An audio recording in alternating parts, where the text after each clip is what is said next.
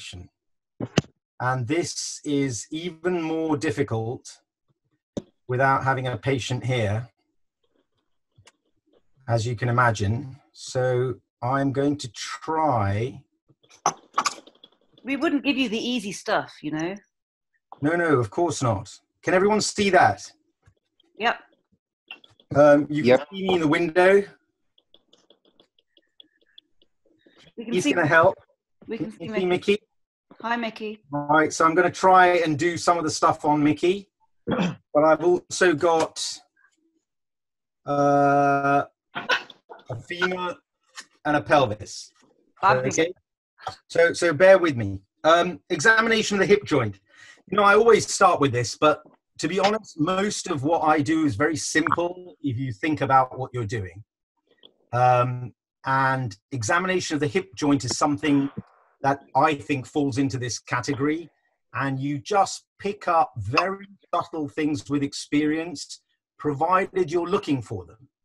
So what I would implore, I don't know if any of you were like this, but when I was a house officer, and one of my stressful things was in the middle of the night putting in a difficult cannula, I would sometimes find myself on the tube just looking at people's veins going, oh God, I could really put a big grey one in that, like with my eyes closed. You know, and equally, you see the old lady with the steroid veins and they look like they're good, but you know the minute you tickle it, it's going to collapse.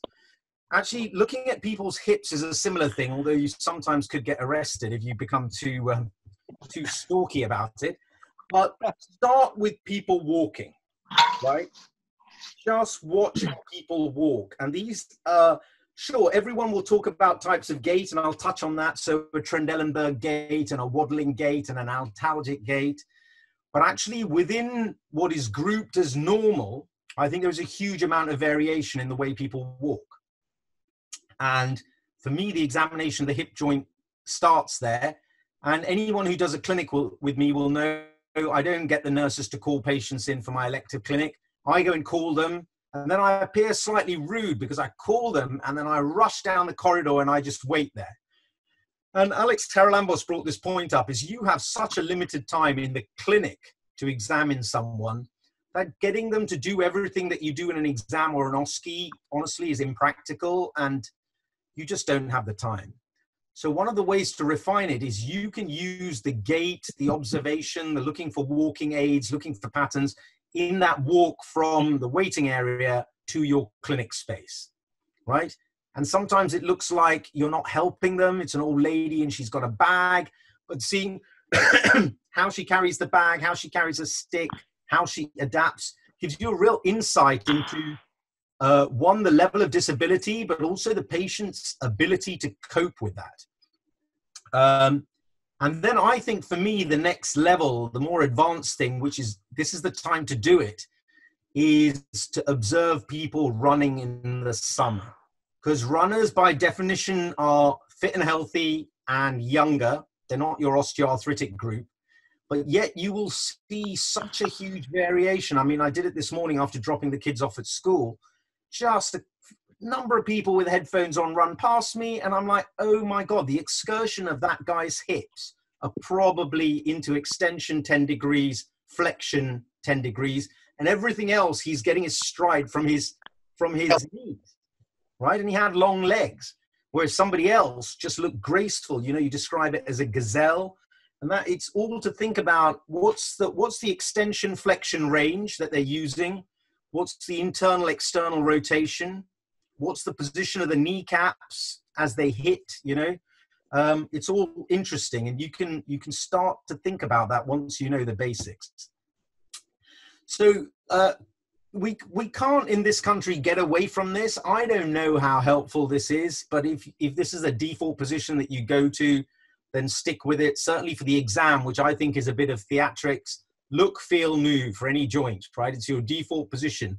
If you're an SHO and suddenly, in the old days, they used to call you to the front of clinical conference to examine this hip. You thought, shit, where do I start? Just look, start talking and describe what it is that you're looking at and for. So the first thing, and this is the great thing in orthopedics we all talk about, apart from the spine guys, is symmetry, right? You've invariably got two of a thing, and sure, both of them can have pathology and be abnormal, but by and large, one side tends to be the problem side, and you have a symmetrical opposite side to compare it to. So you're looking for the overall habitus of the patient. Are they fat? Are they skinny? Are they super skinny? Because that's problematic too in terms of healing and pathology. But obviously morbid obesity is a classic problem. Is there any asymmetry? And this can start with the spine, the bony alignment, the pelvic alignment, the leg lengths grossly, but also the muscles, right? In polio, you will see gross wasting in one limb as opposed to the other. We touched on gait before, so you're going to observe their gait. And a normal gait is described as reciprocating. Abdullah, what does that mean? It means it's like repetitive in a, like it does not change from. Kate, is he trying to blag this one? What do you think, Kate? Kate's like, I'm not answering. Do you know what the difference between a reciprocating and a non-reciprocating gait is? Short answer is no. Okay. Nelson. Come in, Nelson Bois. Or Hasib, one of you, whoever D-mics first. Hasib, can you hear me? Yeah. Hasib, do you ever do any military stuff, whether it be at school, in the cadet corps or anything? Were you ever in the military? Nope. Nope. Okay, so have you ever observed people marching? Yeah, exactly. So reciprocating means that one half of his body is doing exactly what the other half did a moment ago. So that's not true. That's not true. But I see what you're saying. So you're saying that the left half will do something, and then the next cycle, the right side will repeat that.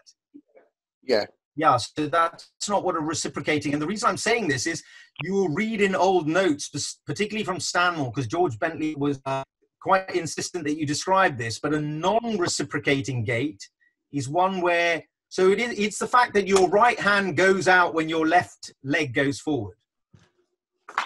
Right? A bit like when you're marching. Okay? You don't walk with your right hand and your left hand and your left leg, and then your right hand and your right leg. Right? That's not how we walk. It's the opposite hand that goes out. Okay? And so most of us have what's called a reciprocating gait. And the things that you will talk about in terms of the phases I'll come on to, but what you're looking for again is stride length and symmetry overall. Walking aids and shoes. Again, there's an element of theatrics about this in an OSCE or an exam, but certainly if you're looking after patients, it is immensely helpful to notice what are they with a stick? Are they with a frame? Are they with a wheelie frame? Are they wheelchair bound? Are they independent? Look for heel raisers, massive wear patterns, right? What's the normal, I can't see anyone else apart from the guys here, but I know there are more people on. Ode. You've got Ode, you've got Izzy, Duncan, Ahmed, Kamran. I've already forgotten Ode. coaches. What would you describe as the normal wear pattern of a shoe? If you pick someone's shoe up that they haven't changed? So Mr. Bates never changes his shoes unless his wife buys him a new pair. If you looked at his used shoe, what's the wear pattern on the sole classically? There would be two areas. One would be underlying the head of the first metatarsal, and the second around the heel. Okay, that's interesting. How many shoes have you worn out under the first metatarsal head? I haven't completely worn them out, but in terms of where the wear pattern is with the treads on the undersurface of a shoe, it would be those two areas that I frequently notice, at least on my shoes. Okay, so that's interesting in itself, because you're right. There's a line across the metatarsal heads. Right? And there's a bit at the heel. And usually the classic pattern is the heel strikes, you roll on the outside of the foot onto your metatarsal heads, and you push off on your metatarsal heads, right? So classically what you see is heel wearing that's greater on the lateral corner. You see some wear pattern on the lateral border of the sole, and then across the metatarsal heads. And there will be variation. You may be somebody who pushes off very strongly off your first metatarsal head, but there's no doubt here that I'm starting to drift into Sesk and Lee Parker's area of expertise. And honestly, apart from writing the chapter in Manoja's first book, gait isn't my favorite thing. The skin. So the appearance of the skin, the quality of the skin, evidence of previous scars, ulcers, you know, all of this. There's so much information in looking at someone's skin, to the point of which, you know, if any of you travel around Asia, usually outside the temples, whether you believe in what's inside the temple or not, when you come out, there's usually a line of people. You know, I love in Vietnam, there's often a barber with a little mirror who's there to cut your hair.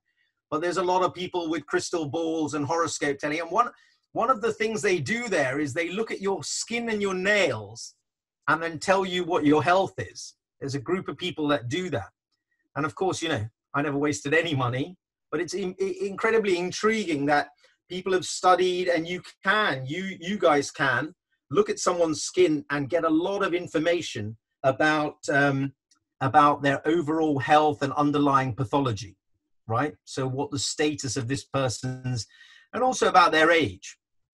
The other thing I will tell you, and you know, it's a very sensitive area talking about race and types of skin, but one thing you will notice about Afro-Caribbean people with darker skin, not Asians, but black kind of skin, is that they just don't age, right? They don't wrinkle. Once a woman of that demographic is over the age of 60, literally between their 60 and 85, it's almost impossible to put your finger on their age because their skin looks so impressive, right? Forget the dyeing of hair, which most of them probably do, you know, like my mum. I hope she's not watching this, Homer. Don't let her watch his blocker. But their skin, that's relevant because when you actually operate on them, when you cut through the skin of someone who is a white Caucasian on steroids, it's like paper, right? Before you know it, you're through all the layers. But the first time you young Afro-Caribbean footballers, you know, that muscular guy, you cut that skin, you notice that you've hardly gone through anything the first go, right? So skin is a very important part of any surgeon's evaluation of a patient. So I've nicked these slides just off, I think it's Geeky Medics, but there are a lot of these things out there. You know, I suggest that you guys, the thing that these guys do is they really systematically ski hands, I don't have the time to run through that, but obviously those are things like cleaning your hands are very important in clinical practice. But interesting yourself is just a polite thing to do to all your patients. So there is a lot of overlap into your real clinical practice, but it is not rigid, right? So here we've talked about looking for general inspection, body habitus, obesity, scars, wasting of muscles, and also objects or equipment that they carry. Gait is a cycle. So Hasib touched on this about how it repeats on either side. An antalgic gait has a very specific definition, which is the stance faces shorter on the affected side. So that's how you're describing it. A Trendelenburg gait is one where the person leans over to the side and swings the leg round. And the reason for this, we'll come on to describe Trendelenburg sign, thanks Paulina, is that the hip abductors are not working. And it is the hip abductors, I'll just describe this now. You can see that pelvis. This is your pelvis, right? When you orientate it, so when somebody gives it to you, this is how you look at it. When you orientate it in the normal human who's standing up, it's like that, right? With the ASIS and the inferior superior iliac spine in the frontal plane. So as you're coming forward, that's the first thing that you do, right? And now if I turn that sideways, you will see that the sacrum then has an inclination, and then the lumbar spine comes off of here. Now, you know, people with an increased lumbar lordosis, right, have a more prominent buttock, right? People with a flat bottom, right, have almost no lumbar lordosis, all right? So these are all guides that you're going to get. Now, if you're going back to the coronal plane, right, and your leg lengths are the same, then it makes sense that when you walk, this leg is going to hit the ground if this one's touching the ground. Okay? So how do we compensate for that? Is we shorten the muscles on this side, right? So that contracts, tips it, so that this leg is now free to swing. Okay? Now, if this muscle can't work to tip your pelvis and allow this free to swing, this leg is going to hit the ground. So what do? You throw your body weight over to one side to give it a little bit of tilt. And then rather than swinging straight, you swing this leg round so it doesn't hit the ground. And that's what a Trendelenburg gait is. Okay? A waddling gait is when that's reciprocated on both sides. Palmer, you're looking slightly puzzled. Of course, you know this, but that makes me nervous that you disagree with something. Just shout out if you do. No, I'm just, I'm marveling at the waddling pelvis. Okay. That's the pelvic and acetabular surgeon in you. You have to learn this, unfortunately, and I'm not plugging the book particularly, but the chapter in Manoj's book pretty much covers all of gait. And I think you do have to be able to describe it.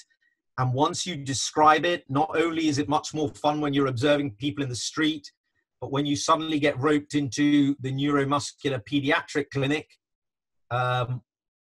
you are able to not only make a reasonable assessment, but you're able to put that down on paper in your note, and also not only have a conversation with Miss Mason or Miss Bilsma, whoever the consultant is, but also more importantly, understand what they're saying when they talk to you and the patient, right? You'll follow a lot more if you understand what's happening in the gait cycle than if you just go and sit there, because you know, there are so many layers of depth to this as to where you start and what dictates in terms of the chicken and the egg. When I talk about that, one of the classic things is noticing people walking with pigeon toes, right? So their toes go pointing inwards, right? In fact, if you look at a geisha serving tea at a Japanese tea ceremony, they're encouraged not only with their foot binding to make their feet look smaller and the way that they wear their kimono, but they walk with their feet going like that, almost shuffling, right, pointing in. Now that in turn means that their patella are pointing in, and that's called squinting patellae, right? And that means that their hips are internally rotated, right? Now, if that becomes habitual for someone, then you can imagine when you externally rotate the hips to lay them in their neutral position, they are probably excessively anteverted, right? So people describe the in-toeing gait as being a sign of persistent femoral anteversion, but to be honest, it's impossible to know which came first, whether the toes are there because the hips were, for whatever reason, massively anteverted, or whether the hips became anteverted to give you better control of your hips because you were walking with an in-toeing gait to start off with. Okay, so now we come to feeling, right? So you brought the patient in, there's this whole rigmarole again of undressing them adequately, right? It becomes more and more difficult because of time restraints. You must have a chaperone. I will reinforce that. I know the practicalities can be difficult and it can slow your clinic down, but it is important that you have somebody else there. Exposing people is not as straightforward as it was. I mean, again, you know, I talk about history a lot, but getting out some of these historical orthopedic books where they have people completely naked posting for photographs, you can see these people didn't actually have much of a choice. They've got some professor, maybe some medical students, a photographer there, and they're just being told what to do. Those liberties have rightly again gone, but it does put a lot of onus on you then to adequately expose them so you don't miss something. You glean all the information that you need to get, but your patient is never uncomfortable. Okay? So here's Mickey adequately undressed. You lie him square on the table. And the first thing that you have to do once they're lying square on the table, so that you have a reference point, is understand where the pelvis lies. Okay? And you feel the anterior superior iliac spines. And it's really, in a skinny person or in a fat person, it's really uncomfortable to just press hard. Okay? So just run your hand over. And this is where experience teaches you not to fumble/fondle, but just to gently feel, and you'll get an idea where the bony prominence is. And then what you do is you feel both sides. And I come back to the pelvis. What you're trying to do is feel those to make sure that the pelvis is square on the table. If it is tilted, all your inference about the hip movements and the position of the legs is going to be altered, right? And so I would describe this as just as important as when you're positioning someone for a hip replacement in the lateral position, knowing that the hip is like this, not like this, or more importantly, like this. Because when it comes to positioning your acetabulum, if you don't know where that is, you're just guessing, okay? So you square the pelvis on the table. The other thing that you can feel is the greater trochanter. The value of feeling that, especially if a patient may have a tight IT band or, more importantly, trochanteric bursitis, again, be sensitive, but it's an important reference point, okay? Leg lengths. Once you've squared the pelvis, right, the first thing I do is I go and look at the heels, right? And do the heels look like they're in the right position, right? There's a lot of natural variation. People say up to 2 centimeters of discrepancy is normal, right? So there may be a little bit, but by and large, everyone has the equal leg lengths, right? If they have fixed pelvic obliquity, then in order to assess the leg lengths, you have to bring the heels round so that they're square in line with the pelvis, okay? And then people will talk about real versus apparent. This is largely an exam thing. We talked about this earlier in that once you get a leg length scout or a scanogram in terms of imaging, it is way, way to the millimeter more accurate than anything you're going to do clinically. And yet these clinical skills help you understand so much more that when you're intraoperative and something isn't right, I think it is these skills without the measuring tape that you're relying on rather than looking at an inline scanogram or a standing scanogram. So the real leg lengths are exactly as it says. It's the real length of the leg. And it's measured from the anterior superior iliac spine. You run a tape, and for the exam, you must have one of those slick tapes in your pocket. You put it on there, you don't press too hard, and you run it down to the tip of the medial malleolus, right? And then you compare it with the other side. For the apparent leg length, you use the umbilicus. Now, especially with lockdown, I think I can move my excursion of my umbilicus is probably increased by a certain diameter.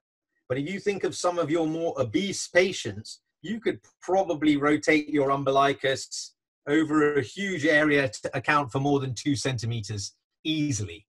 So what I would recommend, it would be very harsh in an exam if they gave you that obese patient, but allow it to rest in a position and then make the point that because it's mobile, this may not be as reliable. And so in reality, in a patient like this, you would be relying more on imaging than on this measurement. And I think that's an entirely reasonable and sensible approach. So here you go, apparent leg length, measure and compare distance between the umbilicus and the tip of the medial malleolus. True leg length is from the ASIS to the tip of the malleolus. Now, this is all, when you get a discrepancy in your leg lengths, right, the question is, where are they? Okay, and the first one up on the top left is Galeazzi's sign. And what you do here is you bend the legs up and you keep the heels together. And what you're looking for is a drop in one knee over the other. If it drops like they've demonstrated here, then often the shortening is distributed between the tibia and the femur. If the tibia is the same size, but the femur is short, then you can imagine this tibia comes up to here, but the femur is short. So what happens is this moves slightly more proximal. Sorry, how do I mark up again? There was a way of, oh, here we go.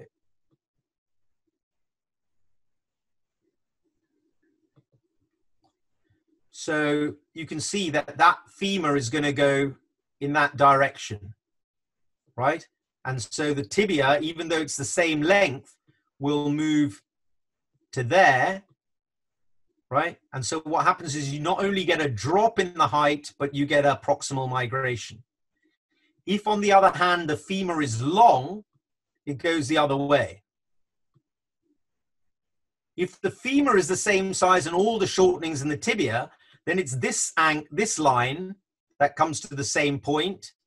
And this is obviously then going to be short, and so you get a corresponding migration. So what you've kind of got to work out in your mind where the lengthening, the discrepancy is. Now, once you've identified it, it's in the femur, what do we do now? The reality is we don't even do this. This is a ballpark estimate. We rely on the scanogram, right? Every time for its accuracy. And if I'm doing a hip replacement, the hip plan from Symbios will tell you all of where the spread is. And if somebody congenitally has a short femur, there is invariably a range of associated overgrowth of the tibia on that side, right? So the overall discrepancy is trying to be compensated for. But these two things, which I think are slightly historical, I think you do need to know for the exam. We used to have to demonstrate in clinical conference when I was a registrar. Homa, did you ever get to describe this in a clinical conference? Probably not. No, for sure. Yeah, so you take 2 points, which are the ASIS and the tip of the trochanter, the posterior tip of the trochanter, right? And you connect them with a line.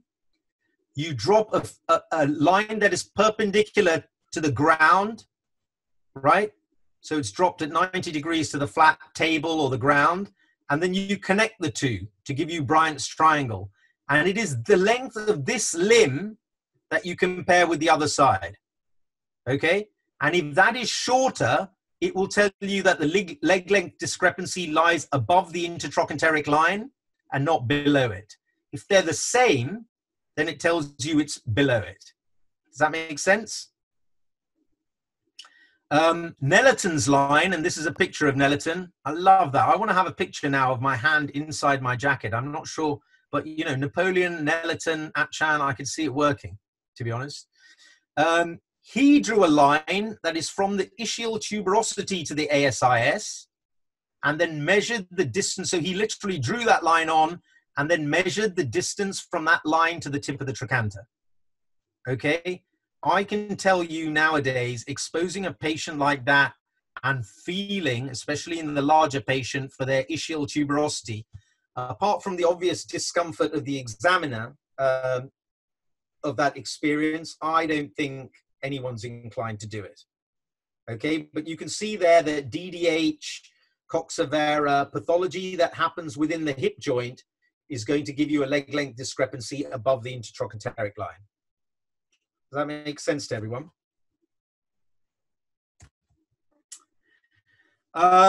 These are other lines that people describe. So 2 lines joining the ASIS and the GTs are parallel to each other. If they shift, those are Chien's lines, also known as Shoemaker's lines, but they classically do cross over above the umbilicus. I've also put this picture here to understand that we all talk about trochanteric bursa. There are a lot more bursa around the hip joint. There's definitely a big one around the lesser trochanter and the iliopsoas insertion, but there's an ischiofemoral, ischial tuberosity one. And when people start to describe them on MRI scans, it is worthwhile understanding what these bursae are.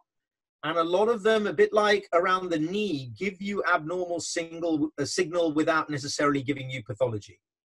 So just be slightly wary of an MRI report that says fluid in the bursa suggestive of bursitis. Okay, correlate it with your clinical evaluation. So then we move on to move. And bear in mind, again, an acutely irritable hip or a fractured neck of femur are incredibly painful. So I think it would be really unkind of anyone in an exam to give you one of those. But in the clinic, you will see them. In A&E, you will see them. Be sensible about what information you're going to glean, right? If a leg is shortened and externally rotated, you know why that is, right? So you've broken the length of the neck, right? So it's no longer holding the leg out to length. And the main powerful deforming force is the intact iliopsoas that pulls the hip up and externally rotates it, okay? So to try and then see whether the patient has fixed flexion on the opposite side as part of a thorough hip examination will be crazy. But my routine is when I'm moving is I look for fixed flexion, I do Thomas's test. I then, in fact, a step before that, I do a log roll of the leg. Okay, and by that what I mean, I lay both my hands above and below the patella and the knee. And I say to the patient, do you have any pain here? Right? They invariably say no. If they do say yes, it radiates down there all the way down to my leg, and that's a clue, but invariably they say no. And this is a little bit of Machiavellian deception. They now think I'm looking at their knee and they've said there's no pain. I then roll the whole leg, internal and external rotation, right? And that is an incredibly sensitive sign for me of whether a hip is irritable, because the patient is distracted, they are not expecting it. And if that is either stiff or, more importantly, painful, right, they do have significant pathology in the hip. If it is not, I'm not saying that they don't, but it gives you a gauge, an idea, and the patient is genuinely distracted. This is the same patient who, when you come to flex the hip, says, I can't move it, right? But when you distract them again and say, okay, I need to look at your back to check that's okay, can you touch your toes? Woof, they're up there, flexing the hip to 90 degrees, okay? So start with the log roll, then you go to Thomas's test, then you go into flexion. In flexion, you assess internal and external rotation, as well as in extension. Abduction and adduction, you only evaluate in extension. Okay, so here is your pelvis. Okay, those two are in the same plane, right? What you are doing in Thomas's test with the good leg, right, is you are flexing it up to a point at which you rock the pelvis back. Okay, at that point, you've eliminated the lumbar lordosis. So this is why you're putting one hand underneath the lumbar spine to show in that final rock. And you can all do this next time you're lying in bed, you know, before you start doing your revision, because that's where I always did it, is get both your legs up, right? And then just pull that last bit of rock and you will feel your lumbar spine push down onto the bed, especially if you stick a book or something under it. You will feel yourself press onto it. So that's what you're doing, right? Normally it's lying like this. If they've got bilateral fixed flexion, it's probably lying like this. And what you do is you rock it up into a position that's neutral where you've eliminated the lumbar lordosis, right? At this point, if it's a mobile hip, right, it can extend by 5-10 degrees and it can lie flat. But if it's fixed flexed and it has zero, it will basically lift up. And it's that degree of flexion that we describe as fixed flexion. So it's from the table to the amount that the opposite side. So you've rocked this right hip up, as Thomas describes. What you're looking at is the opposite hip. Where is that socket? There. And if it's sitting like this, the angle is between that femur that's fixed flex there and your table. Okay? I don't have it. I put the pictures up in the last talk. So if you look at that, you'll see the original pictures of Thompson describing it. I heard Abdullah talking about impingement, FAI, and hip arthroscopy pathology. So when I went through, this was something that Joe McCarthy, Tom Bird in the US, and Ricky Villa in the UK talked about. And 90% of hip surgeons, you know, guided by the old arthroplasty centers, pretty much said, we don't believe that this is a thing, you know. Now I think that position has hugely changed, and you look at the number of people who are doing even diagnostic arthroscopy are significant, and you know, that's what we're assessing here. Now what I've done, a bit of amateur blue tack, I'm going to roll a piece of blue tack up and make it a labrum, right? And just, if you can see me fitting this on, you'll see the labrum thins out at the anterior rim and posterior rim and is maximal at the top. Can you all see that now? Right, so bearing in mind that your hip sits like this is where your anterior rim is, right? That's your posterior rim. And this is your normal hip sitting in there. Right? Now, whenever people look at it in the coronal plane, right, the question is, how far does your hip abduct before it's going to bump into that labrum? And the fact is, we don't in normal life, unless you're a Pilates instructor or doing yoga, abduct the hip that much. Okay? Where we do impinge is when we flex our hip. Right? When we're seated and we come up into that position and then you cross your leg over.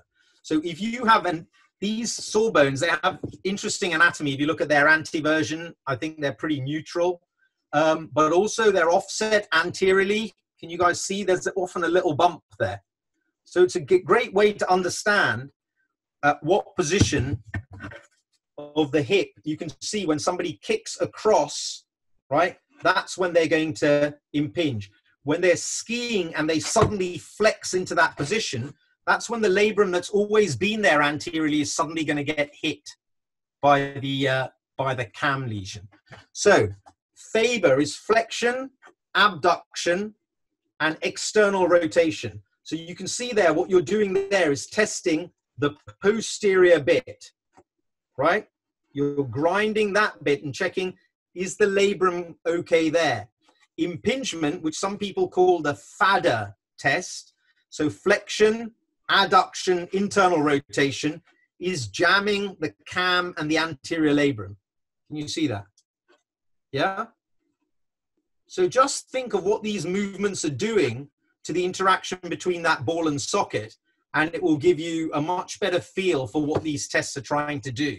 And all you're doing is rolling something, which in this case is a femoral head, and the anterior bit of the neck or posterior bit of the neck against the normal labrum.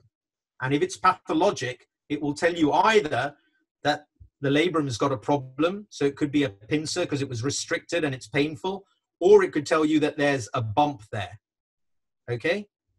The C sign, which you see, is actually a sign that is described by the patient. When you say, can you point with one finger to where it's painful, they often just do that. So that's the C, and they point over the greater trochanter, say it's there. This is an example of the impingement tests, looking from above. So you can see you adduct, inflection, and internally rotate. And again, just bear in mind, someone with genuine impingement, this is incredibly painful. So don't jam it in, just do it very gently. And as soon as you get the information of the squint in their face, stop, all right? Often just the adduction is enough. An adducted cycle into extension is enough. You don't need masses of internal rotation. We talked about Trendelenburg already. This is a picture that describes it. I'm just going to drag that across so I can just show you. So you know I was talking about what that muscle does to tip the pelvis. In the classic Trendelenburg sign, when you ask them to stand, so you ask them to stand up, you ask them, what I do is I get them to place their hands gently on mine, and then lift the leg up. So they're flexing at the knee with the heel going backwards. They're not coming up into that military, can you see that? Not coming up into that position. The hip is straight with the knee flexed to the back. And what you're looking for is you're looking at their anterior superior spines, and you're looking for a drop on that side. Now, all that tells you is that that muscle is not working, right? Sorry, this muscle is not working. Hang on, which side am I on? This is the side that's dropped. So this muscle, which would normally tip it that way, is not working, okay? That can be L5 pathology. It can be a lumbar spine sign. And in fact, Keith Tucker, again, used to do this thing where he had 1 or 2 patients who had a delayed Trendelenburg. So as they got fatigue, right, from impingement, they would compensate for a while, and then this would fatigue, and boom, the Trendelenburg would become positive, okay? So it's an important sign to be able to elicit. Trochanteric bursitis, we all know where that is. Don't forget to examine for it. You palpate, and again, if it's sensitive there, that is a diagnosis that is made there and then. The treatment for it now is an ultrasound-guided injection, followed by physiotherapy to stretch the IT band. Surgery for it works very, very poorly in my opinion. I do it for ones that don't respond. Shockwave therapy, not that impressive. Don't tell Ruby. It's very good for other things, Ruby, but just in recalcitrant trochanteric bursitis that's painful, I haven't found it to be helpful. When it does come to surgery, what I do is a Z-plasty to lengthen that bit of the tensor fascia lata. I think it's a really unimpressive looking operation, but some patients do get benefit because the scar prevents the bursa from reforming. Snapping hips. So the most common snap is the IT band snapping over the GT, but you can get patients with the iliopsoas snap too. And what you do for the IT band is you get them into the side-on position, you rest your hand over the GT, and you, in that, look at the hand position, in that position you flex, you bring the hip forward and back, flexion, extension, and you'll feel the IT band snapping over the top. Quite a nice sign, and actually not that painful, so one they can bring up to the exam.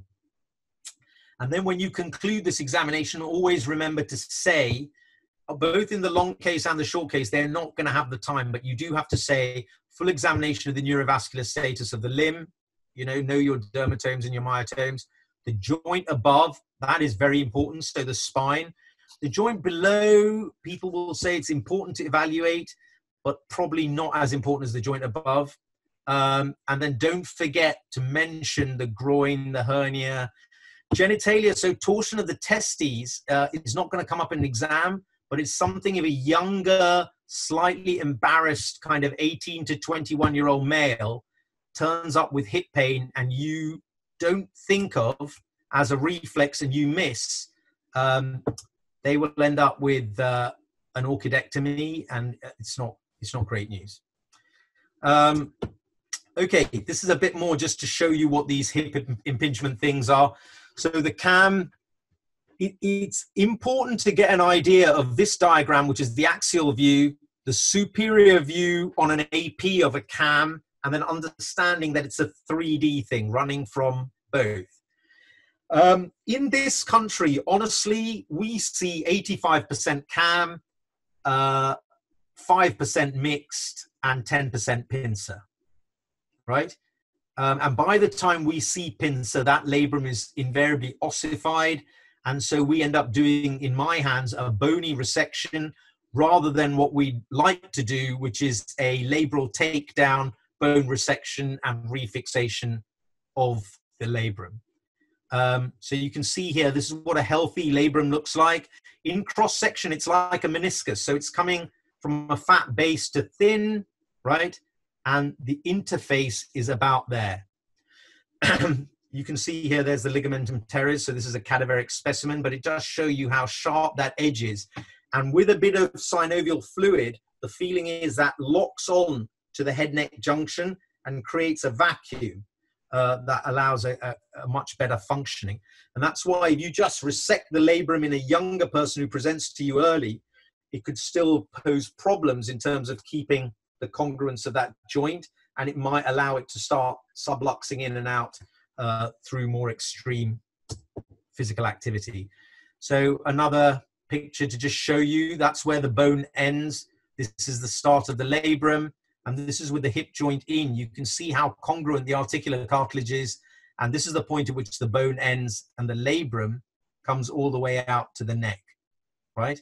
And that's why, even though your articular cartilage ends about here, this is the bit of cam that we look to resect, right? So the labrum can fall further down.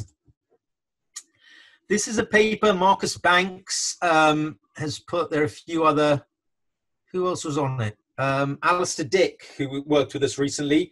It's in the BMJ as a visual summary. I think it's a good thing for you guys to look at and just get ingrained as to where you go. It largely tells you, so the upper section is fracture, acute fracture, stress fracture, avascular necrosis of the femoral head and the causes for it.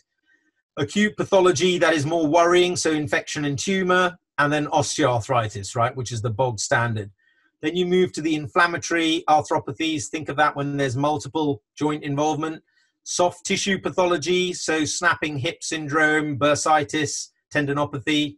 Then you come to the younger femoroacetabular impingement, so the sportsman. And then here you have adult acetabular dysplasia, which is becoming more select simply because childhood management of hip pathology in a unit like ours is brilliant. Okay? And that's pretty much my run through. Any questions? Ms. Achan, Odie here. Could you touch upon the nuance of examining patients with hip replacements? Yeah, so to be honest, it really depends on how old the patient is and what their expectation is. The worry always for me, especially early on, if a patient says this doesn't feel right, is you forcing a range of motion and levering or subluxing the hip out, right? In a more parotic patient who's had a Stanmore, monoblock Charnley, long-standing Exeter for 25 years, 30 years, the worry is pushing that range of motion out there is going to fracture the parotic bone, right? So my question to you is, what do you need to know from your evaluation of a hip replacement? The number one thing is go back to gait. You've called the patient in, you know they have a hip replacement, they're walking in, you observe their gait. That will tell you if it has a functional excursion in terms of a range of motion. It'll also tell you that you're comfortable in your examination to not try and find the extremes of range of motion, but to check the general ranges of motion. So it's very light, passive examination of the range of motion. The second thing is it painful? Is that why they presented? That's the doorbell. Give me 2 seconds. So if it's painful, that may lead you to focus your examination to look for particularly other causes which are not directly related to the hip replacement, such as trochanteric bursitis or tendinopathy. Okay. Sorry, so I don't know what Homer said. I think I caught the last bit of it, is whether it's soft tissue pathology and the examination. But make the distinction between someone who has a hip replacement that has come up for evaluation because it's been in for 20 years, or it's painful. Now, when it's painful, I think asking the patient how much they can move it and then using your imaging to then give you guidance. So it is not uncommon at all to move away from the exam to the clinic room.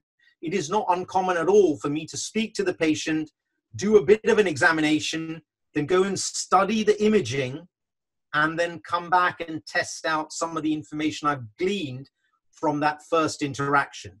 So all of us, just because of the way our clinics are run, habitually look at the imaging first, the notes and the imaging first before we call the patient.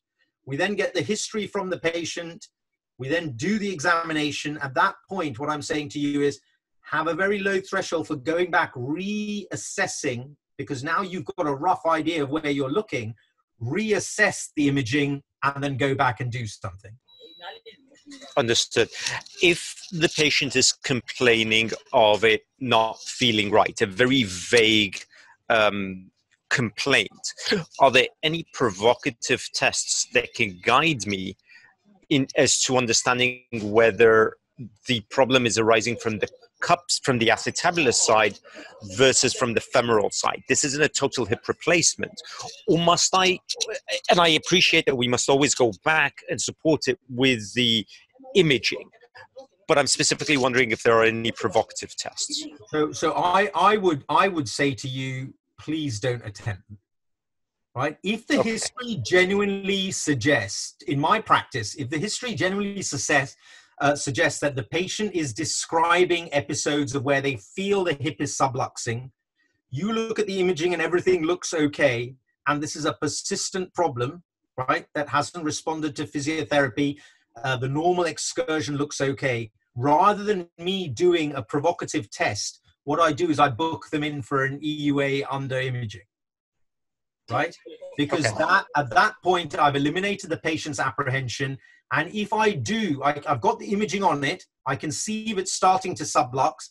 Worst case scenario, if it does dislocate in that provocative test, then the patient's asleep, I can reduce it and no harm's done. But it has given me a lot of information in terms of both my further conversation, but also more importantly, my management plan of how I'm going to address this. Clear. Okay, thanks. So Ode, one scenario is that your patient's complaining of pain, you send them for imaging, and there's certain, there are certain patterns that you can see sometimes, like, for example, an uncemented acetabular component that looks too large, that is oversized. And so the patient may have signs of psoas tendinopathy when you examine them. So your imaging can help to target your examination in that way, but that's a relatively unusual scenario. Homa, I agree with you completely. I don't agree with the last bit, which is it's not that unusual. So what I would say to you, through the era of resurfacing / large metal on metal heads, it was one of the very, very common things we saw in clinic of people presenting with unexplained pain in the groin. It was a sharp pain, but the active test there is to ask them to do a straight leg raise, right? And if you want, ask them to externally rotate the foot, so you're principally loading iliopsoas as the flexor, and you ask them to do that, and they will point with one finger and say, that's it, right? You then, if you want to, and you're still not sure, the investigation of choice for me is a CT. So you're looking for axial overhang of the femoral components over the front of the acetabulum. But a skilled MSK radiologist like Muaz can identify it and inject that, and they get temporary symptomatic relief. If that's the case, then if it does become a persistent problem, doing an iliopsoas release will give them relief if it's an elder patient. If it's a younger patient, you need to revise to a smaller cup and head and not overhang. Anyone else? Cameron, it's so unlikely you to be quiet for so long. What's going on? No, it's all good. It's very good to be, recap on everything, and it's really good teaching. All brings it back to how it should be.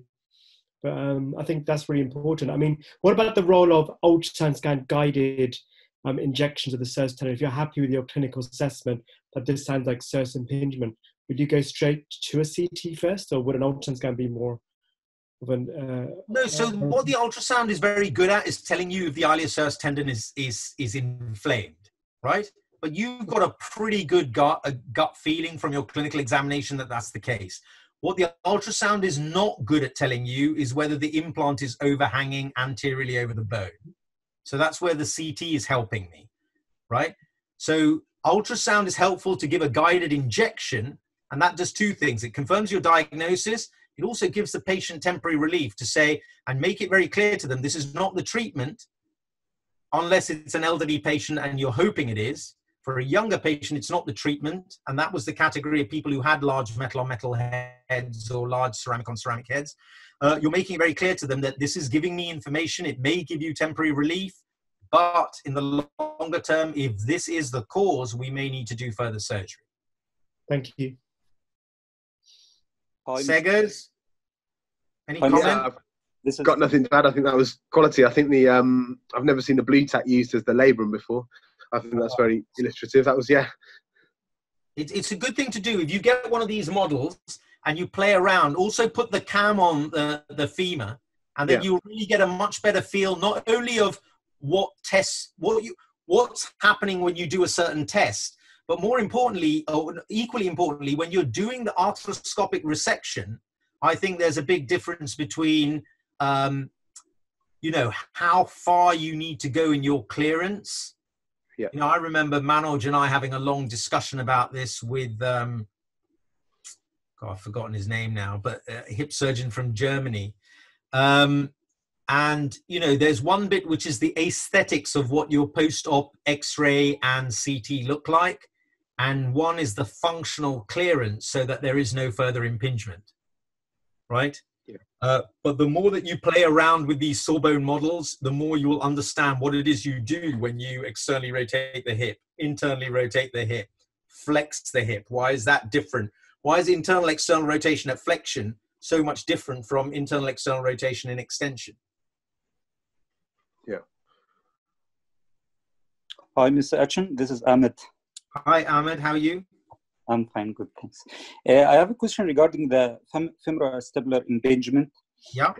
Sometimes I feel it is quite difficult to diagnose it clinically because the position of flexion, adduction, internal rotation is almost an awkward position for anybody. So if I excess the internal rotation a bit, so it's painful for the normal patient. Okay. I feel that the MRI is the diagnostic thing, but how can I rely on my clinical sense? Especially, as you mentioned, we just see the X-rays. Sometimes I suspect that there is a cam lesion in the hip. When I examine the patient, he is completely asymptomatic.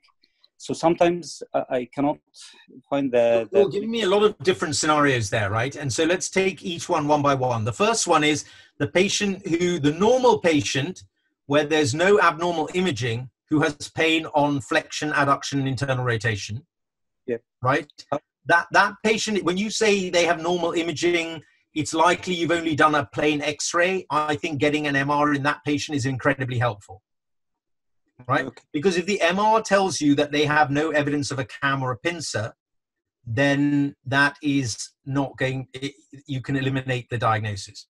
If, on the other hand, you have someone who has a cam lesion who is asymptomatic, then you have to understand that the majority of people with cam lesions are asymptomatic, right? And the reason for that is, think about the meniscus in the knee, right?